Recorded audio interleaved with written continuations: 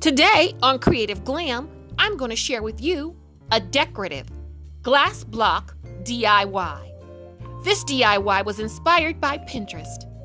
Let's get started.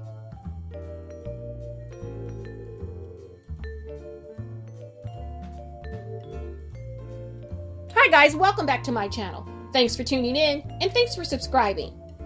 If you're new here, my name is Sharon, and if you're returning, thank you and welcome back.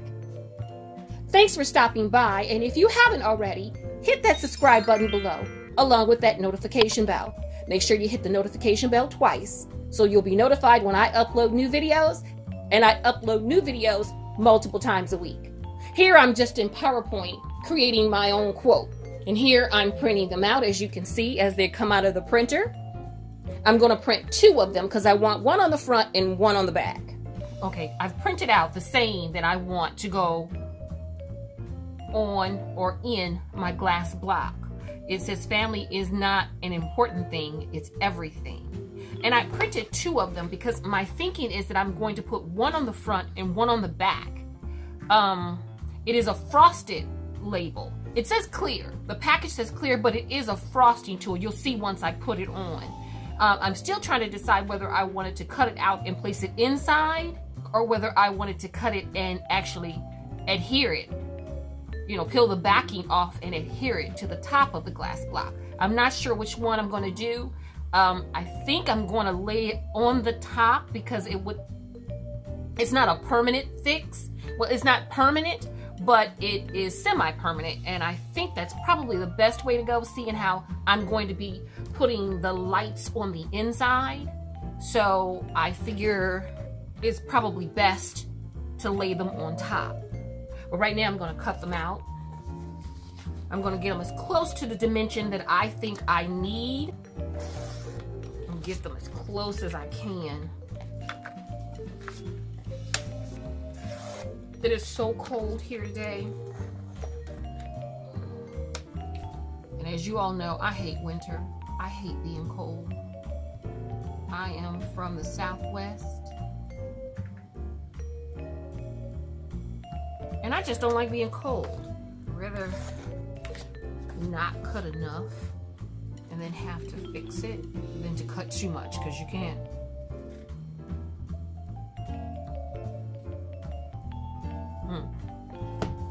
Let's see. I think it would be about there.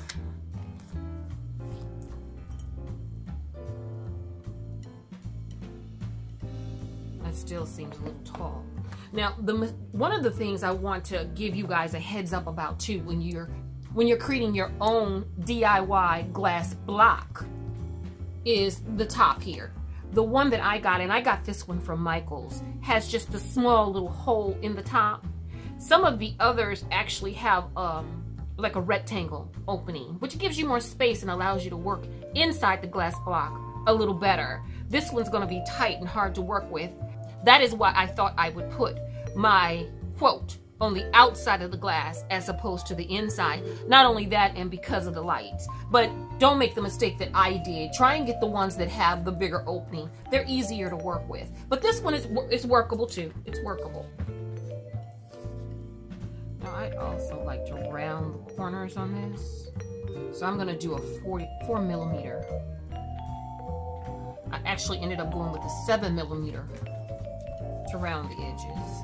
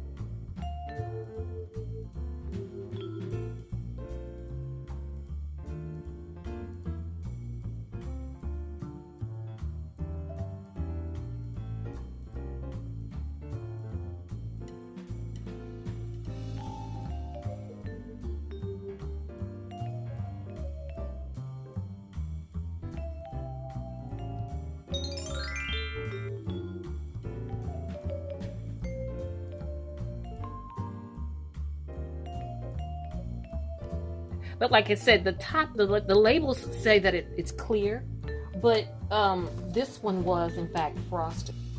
So make sure if you want yours clear, make sure the labels are clear.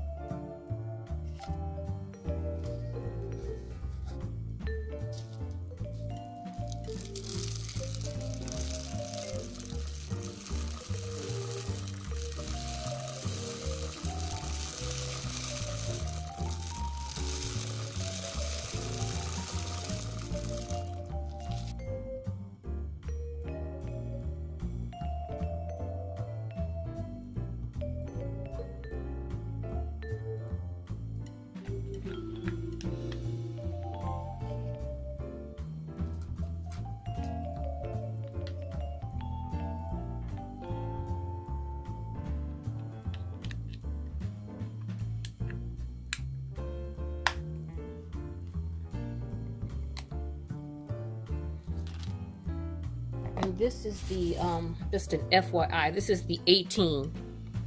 There's 18 lights. So it's a small strand.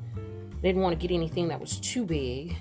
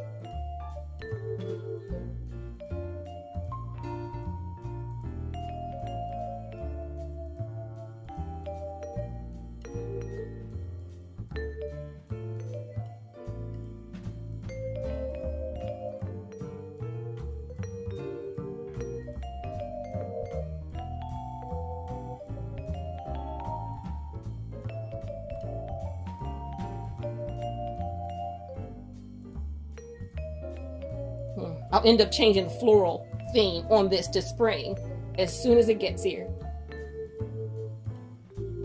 I like the way it turned out. What do you think? Leave me a comment below. And if you liked it too, hit the subscribe button below along with the notification bell. Hit the notification bell twice so you'll be notified when I upload new videos, and I upload new videos multiple times a week. Make sure you like and share because it does help my channel to grow.